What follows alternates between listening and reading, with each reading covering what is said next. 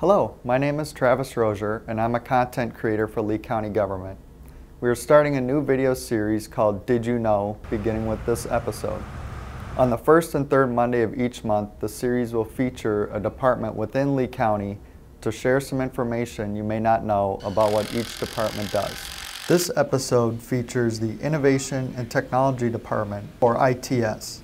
ITS employees do a lot more than just answer phone calls from Lee County employees with computer or cell phone questions. For this episode, we'll be following Adam and Chris, who are working on fiber cables in various different locations in Fort Myers to help keep the network systems within Lee County operating quickly and efficiently.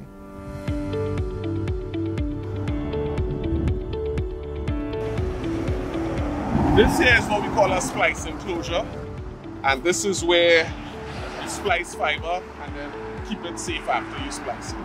And this is where we would be able to splice facilities connected to the Justice Center.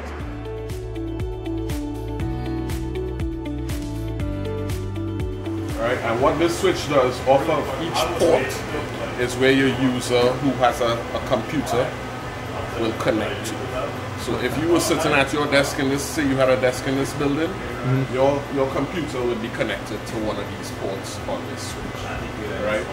Now, this switch is connected back to the Justice Center.